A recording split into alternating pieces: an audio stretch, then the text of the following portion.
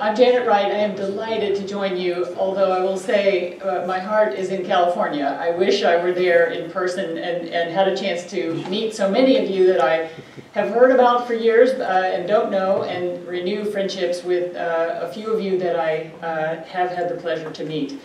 So let me thank Hattie and the organizers for this meeting for the chance to share with you some progress about Million Hearts and some perspective I developed when looking at the agenda that's before you today. I do hope that the Secretary's video came across. Let me please say that I carry to you her best wishes for continued success in the Right Care initiative, as I think she stated in the video. So, if I could move to my first slide. Oh, there we go. So today, what I'd like to go over with you is an exercise that I conducted in preparing for this meeting. I think my own frustration and disappointment about not being there in person, I pored over your agenda. And I used it really as a test to see if we in Million Hearts are approaching the challenge of preventing 1 million heart attacks and strokes in a rational way, in a way that is action-oriented and will get the job done. And I mapped your agenda to our action framework to see how closely aligned we were. And I found it dramatically and tightly aligned. So I'd like to walk through that as both a way to introduce you to the way Million Hearts is thinking, but to also look for opportunities where Million Hearts can assist you, and we can really, through cross-pollination, get this job done. I don't have disclosures, although this one always makes me think that no one wants to own me. No one wants to claim me. So I hope that's not the way you interpret it. Quickly, you possibly are familiar that this is the Million Hearts goal. It is to prevent 1 million heart attacks and strokes by 2017. The time frame, and we are counting, is between January 1 of 2012 and December 31st of 2016. The initiative is co-led by CDC and CMS, but really executed by a series, a complement, a beautiful set of partners at the federal, state, and in the private sector. You know why we're tackling, why we, the federal government, would tackle a single condition and why you are working so hard in California. It's because we are underperforming in those areas where the science is pretty darn clear. And even medications are available, and many lifestyle modifications are available to get to better levels at the population than this. I'm not going to spend time on those because you've been living in them and you've set your goals in California. So I will share with you the basic framework for Million Hearts. We are tackling this challenge along public health actions and healthcare directed actions. On the right, in terms of keeping us healthy and changing the context, the very focal work in Million Hearts is directed toward policies that improve our exposure to smoke-free air, voluntary work with the food companies to increase the supply of lower sodium food choices, and to eliminate trans fat in the food supply. Over on the clinical side, we're working with others to drive excellence in the ABCS. We believe we can do that when practices, individuals, and systems can make the ABCS performance a priority, use health IT and other tools to support systematic delivery of care, and then we take advantage of all the new care models that are being launched now, making sure the ABCs get embedded in those sets, and make sure that the team members who are so effective in that care delivery are equally supported in the models. And as you see, the bridge between the healthcare and public health worlds shows our prioritization, if you will, our focus on reducing the well-known cardiovascular health disparities. Okay, so you'll see in the pre-initiative estimate column those numbers I showed on the previous slide. Those were numbers back from 2011. You'll see in the column 2017 target where we're headed, and for some of those intervention areas, it's an enormous leap in a short period of time. We are, because the targets for 2017 are at the population level, we know that individuals that are in healthcare systems and have healthcare professional relationships, we need to hold those health systems to higher target in order to pull the population levels up to 65%. I will move quickly by this, but as you may know, we have targeted blood pressure control first. We think the science is pretty clear there. There are large numbers of people who are impacted by uncontrolled hypertension. More than half the hypertensive population are still uncontrolled. And so that has been our interest. We are turning at the end of this year and beginning next toward better detection efforts in addition to better control. So this is sort of the behind the curtains that I would share with you. This is our action framework. This framework obviously does not say what specific actions are being undertaken, but we think that specific actions in each of these categories listed here will get us to goal and beyond. I will go over these sort of one at a time. The first, in terms of translating and diffusing knowledge, we break that down into developing and disseminating messages. This is all at the public level, at the provider or professional and system level. Identifying and spreading best practices, and then that key element of translating science into practice. Again, this is just with a perusal of the agenda ahead, and I don't know the content of all the meetings that will be going on there today, but I would say that the entire summit and the University of Best Practices that you all have developed and are nurturing really fill this space in a beautiful way. A beautiful place for us to understand what each of us is doing and to really stand on each other's shoulders to make progress in a short period of time. There are a few things that Million Hearts is doing. Just to give you some examples here, we are publishing on specific tools that we think will contribute to implementation of best practices. These fill that middle layer between what the evidence and the guidelines say and how actually to conduct them at the point of care. These are some other documents. We have a webinar series and are featuring our partners on that webinar series. Would really love to broaden that out into others. They're in the state of California who are doing great work. We'd love to feature you. And then finally, we publish every other month an e-update, and I'd love for all of you to sign up for that. You can find it at our website. Within that publication every other month, we include news from the community, tools you can use, and try to feature great work that's going on around the country. So in terms of creating and aligning incentives, we again see this in three buckets. They're listed here. Really using the recognition tool for high performers. We all are a bit competitive and we like to know how we're doing. We also can glean then those best practices from high performers. A lot of work is going on to change models of care so that we're actually paying for performance and paying for outcomes. And then a tremendous amount of work to reduce the hassle factor, whether that's in working with your electronic health record or in any of the other dramatic hassles in everyday practice. These are just two examples gleaned from your agenda. Again, your medical group and health plan awards of today, and then this roundtable occurring in the afternoon, which I nicknamed your action squad because I think pulling all the expertise in the room together and pulling payers and big health systems for a conversation is exactly where action will take place. So the work that we're doing, this is a guest subset around incentives. The PQRS program, the EHR incentive program, also known as Meaningful Use, and the value-based payment modifier are all CMS incentive alignment activities. Out of the Innovation Center, where Million Hearts sits, there's a new comprehensive primary care initiative in 7 markets around the country. State innovation models are active now in 25 states.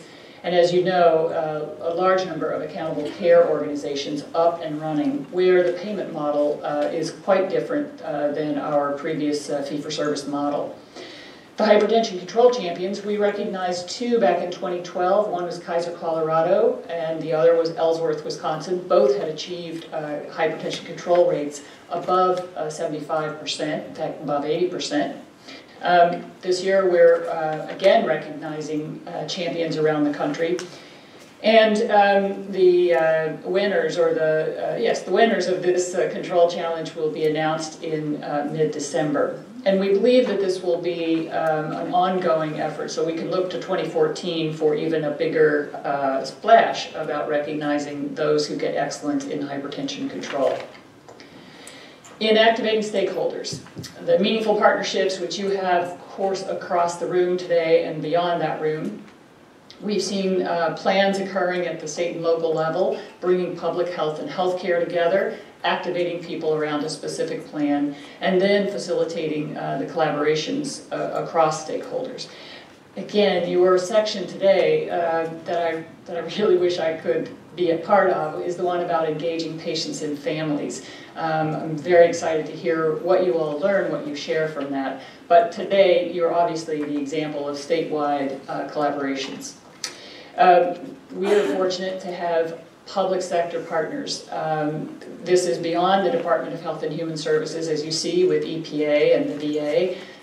But we are so delighted to have very specific and impactful actions coming out of all of these agencies. This is a subset of the private sector, and all are activated one way or another as is most meaningful for them. A specific activity within stakeholder activation for us is a program called 100 Congregations for a Million Hearts. This is already active in San Diego. We're asking congregations of faith-based organizations to designate a Million Hearts advocate and then do one or more of the following things on the slide. We've been really surprised, but as you know, many faith-based organizations have developed health ministries, and they're looking for content and direction about how they can have the greatest impact. So although this advocate was originally thought of as someone who could take our messages to the organization, what we're learning is it's more of a conduit back to us to help us understand what would be of most value. In terms of measuring and reporting systematically, very big challenge, and I'm so in awe of what you have done to date in California and what you're planning to do in the future. You see the 4 elements that we think roll up into this action, and today you're the advanced student in this. You've already chosen your metrics long ago, and Dr. Shortell will be delivering a progress report a little bit later this morning. And I'm really intrigued about the predictive modeling sessions that you're having later this afternoon with Archimedes. So on our side, we've continued to sort of get the updraft of the department and CMS's efforts to liberate data so that it is of greater use and more timely for your purposes. We've just launched something this last week called an Epi Exchange. That's the data folks from CDC and from CMS meeting and looking at the Part D data to see what lessons are there, what can we learn to improve medication adherence, particularly around hypertension, but we will roll in the other ABCs at a subsequent date. Really exciting collaboration going on there. And then multiple alignment of measures across public and private programs. This is where we started in January 11th. It is, I know in fact that there are measure gurus in your audience, but just across the top you see the clinical quality measures, the ABCS. Those are their numbers that in the PQRS system and in the NQF system. That's what was present in the meaningful use regs at Hyman January 11. The next column is the Health Resources and Services Administration Uniform Data System collection process. Then for the VA, then a couple of the PQRS programs, and the CMMI Conference of Primary Care and ACO. So that's where we started, January 2011, and here's an update as of July 2013. I want to be clear, this is not Million Hearts work, but this is tremendous alignment of measures all across these federal programs. And there's additional alignment into the AHA's program, again with the guidelines, Guideline Advantage, and ACC's Pinnacle. So I think this is good progress. Innovating and implementing for population health. I think this is really a roll-up or a wrap of a lot of the other activities. These 4 things are our strategies, and down below, these are things I plucked out of your agenda. This session on trend-bending stroke care and the pharmacist role that you'll be discussing today, and then the afternoon session really describing the new technologies that are available. Really strong drivers of population health. And for me, as a clinical doctor who's took care of one person at a time, I'm trying to grow my population health cred. So I appreciate seeing what you all are doing in that regard. Here's what we're doing. We're working with the Office of the National Coordinator to develop clinical decision support, which would be available in EHRs for smoking cessation and blood pressure control. Those are our first top two priorities. There's CDC funding at the state and community level directed at higher performance in the ABCs, really assisting from the community side the healthcare efforts in those communities. And then a new set of healthcare innovation awards that have recently come out of CMMI. I will spend a moment on an Adopt a Protocol project, and this has been near and dear to my heart. In listening to people across the country, I asked the question, do you have a protocol, do you have a way of treating hypertension? And of course, everyone who treats it has a way, but it is often that individual's way, and not necessarily one that another team member could step in and take over if that healthcare professional stepped away. We know that protocols work in other conditions, and in listening to many high performers that we've been privileged to come to know, most of them adopt a protocol. So the Million Hearts team has worked with other organizations. We will be posting later in November 4 protocols that are currently in use around the country for hypertension control, as well as a customizable template so that individuals or systems or practices that want to develop their own can do so according to principles that will ensure their success. So we're very excited about driving, and with our partners driving, the adoption and use of protocols for hypertension control. And closing up here on research, really among the other roles that many of you play, we're deeply embedded in research.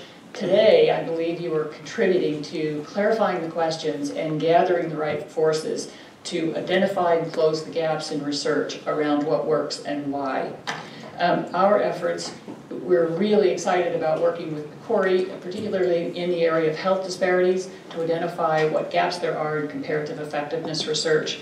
NHLBI and NINDS, where I'm privileged to sit at this moment, are deeply committed to really informing us all and accelerating our progress toward better cardiovascular health, as is ARC and others. So I will end today by asking questions, as any good researcher or scientist might do, is what will it take for us to go the next level? The results that you all have achieved in California are stunning. I know that you are continuing the pressure for performance on yourselves. I would ask that how can the things that you summarized today, how can those best be captured and spread? Secondly, what actions can we all do to accelerate progress in stroke prevention in California and beyond the state's borders? What can we stop doing today or start doing more systematically tomorrow? And then finally, and I mean this sincerely, how can Million Hearts help you succeed? Thank you very much, and I appreciate so much the opportunity to join you.